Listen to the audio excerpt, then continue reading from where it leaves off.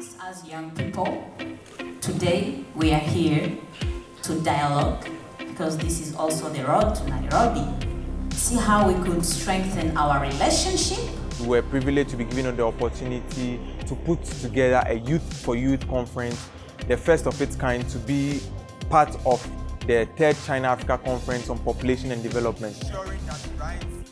It has been a very strong gathering of ministers, of high-profile people, mainly discussing very technical issues.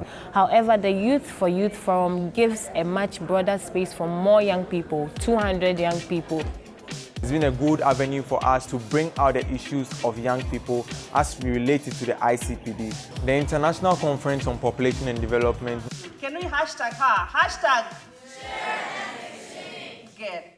The government of Kenya, together with UNFPA, will be hosting the Nairobi Summit to mark 25 years after the ICPD. And it's important that young people are also given the opportunity to make their voices heard.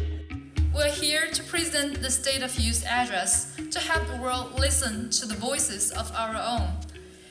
We had a State of the Youth address that was presented by a person from Africa and another young person from China. We're facing as young women within my community include high youth unemployment. This is making us vulnerable to unpaid and unsafe forms of labor. We also had a discussion surrounding the transgenerational dialogue between a youth delegate who attended the ICPD in Cairo and also young people who are looking to participate in the Nairobi Summit on Population and Development. So the engagement was really not purposeful.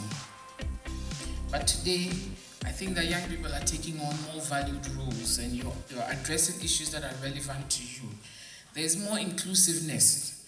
You're able to participate in all processes. You're being consulted.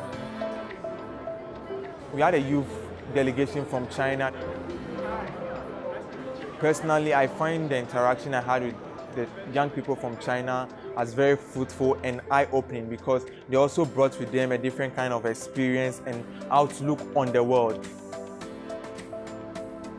This is my first time to go aboard, and it took me 16 hours to take a flight, get here, and just really amazing experiences for me. And yesterday we still go to the local university and saw the local students have what kinds of life, and this is really special for me.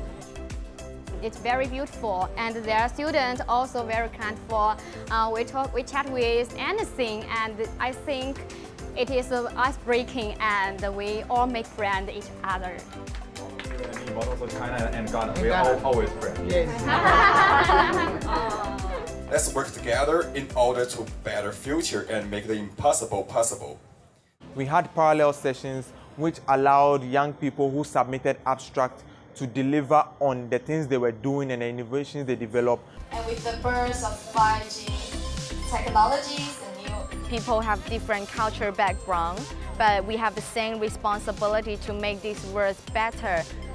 This platform, engaging between African and Chinese, is one of the few but very unique opportunities we have for us Africans to start innovating and finding solutions so that we don't become a very old, aged population that has less education, that has poor quality health services, and all of the things that do not help in terms of development. The forum was not just still, it took a very interactive style. Hello guys! We had a tweet meet where young people had the opportunity to discuss using Twitter live during the program.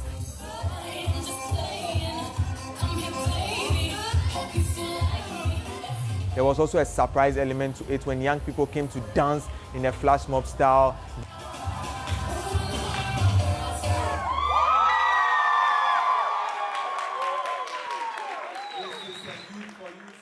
At the end of the Youth for Youth Forum, there was an outcome document that was developed in which young people talked about the things they wanted the governments to do for them.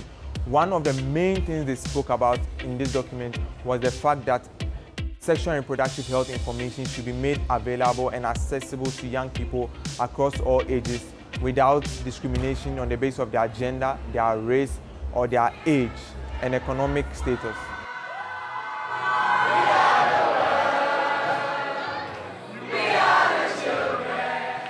it ended on a high note with young people coming together with a lot of positive energy and vibrance in the room, where they held hands to say yes, they were going to stand for what they themselves had developed through this conference in Accra, Ghana.